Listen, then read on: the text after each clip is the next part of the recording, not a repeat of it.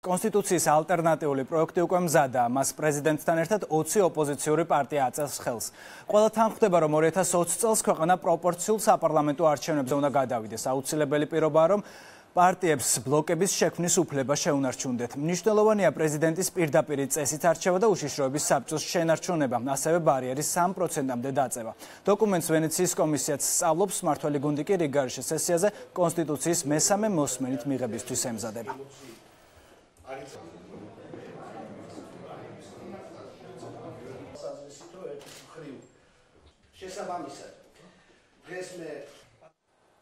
შესაძლებელია თუ არა დოკუმენტში ცვლილებების შეტანა და როგორია ოპოზიციური პარტიების მოლოდინი. საუბარს განმაგრძობთ სტუმართან ერთად გვერდება დემოკრატიული მოძრაობის წევრი გიორგი ახვლედიანი. მოგესალმებით ბატონო გიორგი, მადლობა რომ გამონახეთ დრო და იღებთ გადაცემაში მონაწილეობას. ბატონო გიორგი, პრეზიდენტისა და მოგესალმებით. მოგესალმებით. ბატონო გიორგი, პრეზიდენტისა და ოპოზიციის საკონსტიტუციო ცვლილებების ალტერნატიული პროექტი მმართველ გუნდს უკვე გადაეგზავნა. თავდაპირველად გითხარით, როგორ ფიქრობთ, ქართული ოცნება აღნიშნულ შენიშვნებს გაითვალისწინებს? სიმართლე გითხრათ, განსაკუთრებული იმედი მაგისი ნამდვილად არავის არ აქვს.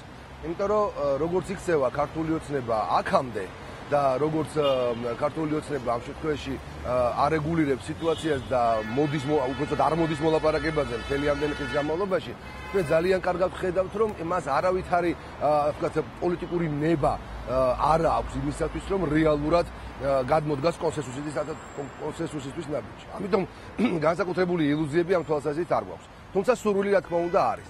ეს შეგვიძლია ჩავთვალოთ ერთ-ერთ ბოლო შანსად ქართული ოცნებისათვის, რომ მან გადმოდგას კონსენსუსისთვის ნაბიჯი და რეალურად გააკეთოს ის, რასაც არა მხოლოდ მთელი ქვეყანა ითხოვს, საქართველოს გულისხმობ, არამედ მთელი მსოფლიოც რო ითხოვს.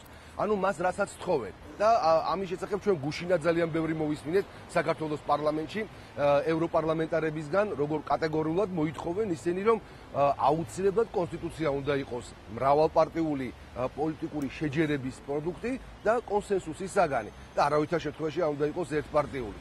და ხელისუფლება თუ გაითვალისწინებს ამას, ეს წაადგება უპირველეს ყოვლისა მას კი არა მხოლოდ, არამედ უპირველეს ყოვლისა ქვეყანას. და თუ არ გაითვალისწინებს ქართული ოცნება ამას, მაშინ იცით რა მოხდება?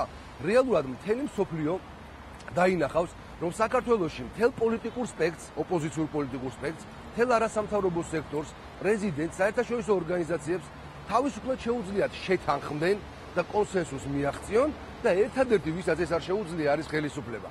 ანუ ყველა დაინახავს, რომ საქართველოში ყველა შეუძლია შეჯერება და მარტო ქართული ოცნება მიდის დინების საწინააღმდეგოდ. ყველას უნდა სახელმწიფოებრივად მნიშვნელოვანი სამართლიანი საარჩევნო გარემო და ასე შემდეგ კონსტიტუციური ბევრი ნორმა, რომელიც სამართლიანი იქნება, მაგრამ ხელისუფლებას ერთადერთს უნდა რომ ეს ყველაფერი მასზე იყოს მორგებული.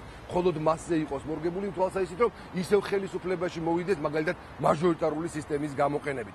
ეს ძალიან მძიმე შედეგების მომტანი იქნება თავად ხელისუფლების. გასაგებია, ბატონო გიორგი, ალტერნატიული ვერსია გადაეგზავნა ვენეციის კომისიასაც. სამწუხაროდ ქვეყნისთვისაც. რამდენიმე დღეში ველოდებით მათგან შუალედურ დაასკვნასაც. საინტერესოა, როგორი მოლოდინი გაქვთ თქვენ ამ დოკუმენტისგან? აი ხელისუფლებისგან განსხვავებით ვენეციის კომისიასთან მიმართებაში მართლა მაქვს იმის მოლოდინი, რომ ეს დასკვნა იქნება საკმაოდ მკაცრი, ძალიან პრინციპული და ისეთი, როგორიც ის აქამდე იყო და როგორც შევეჩვიეთ ჩვენ ბოლო რამდენიმე თვის განმავლობაში ვენეციის კომისიისგან დაფიქსირებულ ძალიან პრინციპულ პოზიციებს.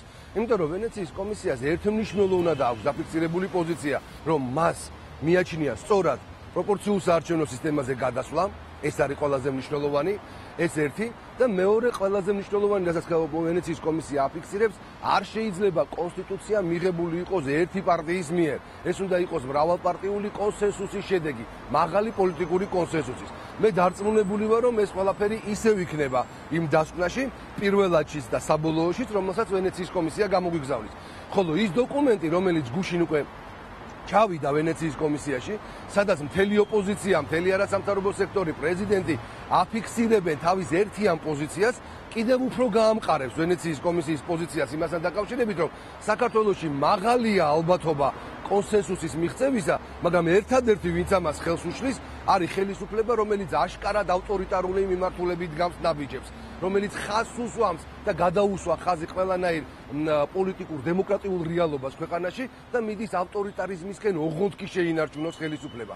ეს, რა თქმა უნდა, ასეთი ფრაზეოლოგიით ალბათ არ იქნება დასკვნაში, როგორც მე ვამბობ, მაგრამ ის რომ კონსენსუსი არ არსებობს, ის რომ ერთპარტიული კონსტიტუცია ძალიან ცუდია და ის რომ ვენეციის კომისიისათვის მისაღები არის სწორედ პროპორციულ საარჩევნო სისტემაზე გადასვლა, მე დარწმუნებული ვარ, რომ ამ დასკვნაში იქნება. და ეს ძალიან სერიოზულად აისახება შემდეგ უკვე იმ შეფასებებში, რომელიც ევროპიდან მოყვება ქართული ოცნების ქმედებებს აი ამ ერთპარტიულ რეჟიმში. გასაგებია, ბატონო გიორგი, განვიხილოთ შემდეგნაირი შემთხვევა, იმ შემთხვევაში თუ საპარლამენტო ოპოზიცია მესამე მოსმენით საკონსტიტუციო ცვლილებებს კონსენსუსის გარეშე მიიღებს, რა მოხდება შემდეგ, რა იქნება თქვენი შემდეგი სამოქმედო გეგმა, ასე ვთქვათ? უპირველეს ყოვლისა, ამას მოყვება ძალიან მწვავე რეაქცია, მე დარწმუნებული ვარ ევროსაბჭოდან და ევროპარლამენტიდან და ეს გუშინად ძალიან კარგად გამოჩნდა საქართველოს პარლამენტში. ჩვენ დავინახავთ, რომ ერთპარტიული კონსტიტუციის მიღების შემდეგ ძალიან მწვავე შეფასებები მოყვება ამას საქართველოს ხელისუფლების მიმართ უკვე ევროპარლამენტში. ეს მერწმუნედ არ არის ხელწამოსაკრავი საკითხი. მერწმუნედ ვენეციის კომისიის დასკვნა, ვენეციის კომისიის პრეზიდენტის უჯრაში არ დაობდება. ის აუცილებლად დაეგზავნება მთელ ევროპულ სტრუქტურებს, მათ შორის ევროპარლამენტს. და გამომდინარე იქიდან, რომ ქართულ ოცნებას მათ და სამწუხაროდ პრაქტიკულად მეგობრები ევროპარლამენტში არ ყავს, მისი დამცველი ევროპარლამენტიდან არავინ არ იქნება. იქიდან ჩვენ მივიღებთ ისეთ მწავე შეფასებებს, როგორიც არის, რომ ხომ არ იჩქარა ევროპამ, როდესაც ვიზა ლიბერალიზაცია მოხდა, ხომ არ იჩქარა ევროპამ, როდესაც ეკონომიკური ხელშეკრულებები გაგვიფორმა. მაშინ, როდესაც გაგვიფორმა თუ არა ეს ხელშეკრულებები, ქართულმა ოცნებამ, ხელისუფლებამ ჩვენი ქვეყნისა, მაშინვე გადადგა ავტოკრატიული ნაბიჯები. მაშინვე ქვეყანა ავტოკრატიისკენ და ავტორიტარიზმისკენ წაიყვანა. ესეთი შეფასებები მერწმუნედ უპირველეს ყოვლისა ქართული ოცნების დელეგიტიმაციას დააჩქარებს. რა თქმა უნდა, არც ქვეყანას არ წაადგება, მაგრამ თავარი ის არის, რომ საზოგადოებაში, სადაც დაინახავენ, რომ ხელისუფლებას აღარ აქვს საერთაშორისო მხარდაჭერა, ასეთი ხელისუფლება ქვეყანაშიც არავის არ უნდა. ასე დაკარგა ხელისუფლება ორმა პოლიტიკურმა ხელისუფლებამ ჩვენს ქვეყანაში. ბატონო გიორგი, ეს დაავიწყდა. მოუწევს შეხსენება. სამწუხაროდ ჩვენი საერთო დრო იწურება, მე მინდა კიდევ ერთი კითხვა რომ დაგისვათ, თუ ქართულმა ოცნებამ არ გაითვალისწინა არც ოპოზიციის, არც არასამთავრობო სექტორის და არც პრეზიდენტის მოსაზრებები და დაამტკიცა პროექტი, როგორ აისახება ეს თქვენი აზრით ჩვენი ქვეყნის იმიჯზე საერთაშორისო საზოგადოებაში და დაგემშვიდობებით? აი ზუსტად მაგას ვსაუბრობ, რომ აისახება ძალიან უარყოფითად. ევროპისათვის კატეგორიულად მიუღებელი არის მართლობის ის ფორმა, სადაც ყველანაირი ნიშნები არსებობს ავტოკრატიის, სადაც მთელი ძალაუფლების ერთხელში კონცენტრირება ხდება, სადაც ერთი ნაბიჯია ავტორიტარიზმამდე, სადაც არავინ არ ითვალისწინებს არც პოლიტიკური სპექტრის, არც არასამთავრობო სექტორის, არც ხელისუფლების ისეთი უმნიშვნელოვანესი შტოის, როგორც პრეზიდენტია, მოსაზრებას და დამოკიდებულებას და წვეტენ ყველაფერს მხოლოდ და მხოლოდ იმ პრინციპიდან გამომდინარე, როგორ შევინარჩუნოთ ხელისუფლება. ეს ძალიან მძიმე შედეგს გამოიღებს პირველ რიგში ქართული ოცნებისათვის, სამწუხაროდ ჩვენი ქვეყნისთვისაც, მაგრამ დადგება დღის წესრიგში ძალიან სერიოზული რამ. დროზე უნდა დავასრულოთ ხელისუფლება, რომელიც ქვეყანას უმძიმეს იმიჯს უქმნის და უმძიმეს რეალობას უსახავს. ძალიან დიდი მადლობა გადაცემაში მონაწილეობისთვის. მე მაყურებელს შევახსენებ, რომ ჩვენს კითხვებს დემოკრატიული მოძრაობის წევრი გიორგი ახვლედიანი პასუხობდა.